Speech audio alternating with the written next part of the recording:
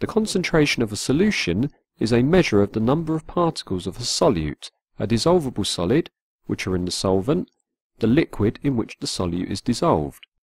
What might you say about the number of particles in a concentrated solution compared with a dilute solution?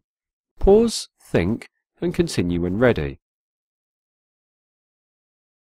The number of particles in a concentrated solution is greater than the number of particles found in a dilute solution. Think about when you sweeten a drink by adding sugar. The more sugar you add, the sweeter the drink tastes. We can calculate this using two formulae and accompanying formula triangles. The first way of calculating concentration is to use moles, an amount of a chemical substance, and divide it by its volume. Here's the formula triangle for this. Most of the time, volumes are measured in cubic centimetres, so 1000 cubic centimetres is equal to 1 decimetre cubed, or 1 litre. So, how many decimetre cubed is 500 cubic centimetres? Pause, think, and continue when ready. To get the answer, you need to divide 500 cubic centimetres by 1000. So 500 cubic centimetres is the same as 0.5 decimetre cubed. Did you get it right? You can find any of these quantities by covering up the one you're looking for with your finger. For example, if you cover moles, you can find this by multiplying the concentration by the volume. This is because any two terms on the bottom of a formula triangle are always multiplied together. If you want to find the concentration, you cover this and divide the number of moles by the volume. Let's try this now.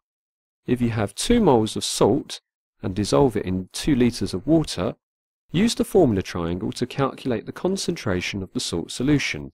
Don't forget the units. Pause, write down your working out, and continue when ready.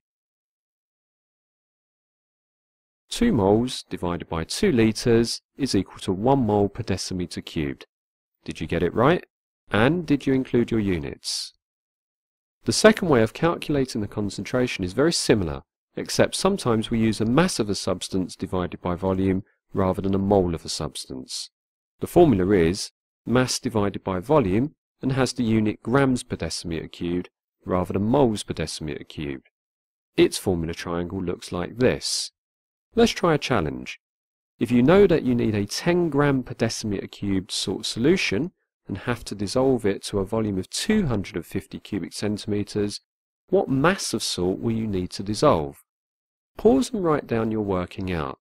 Don't forget that you have to convert the volume from cubic centimetres to decimetre cubed. Continue when ready. The working out is shown now.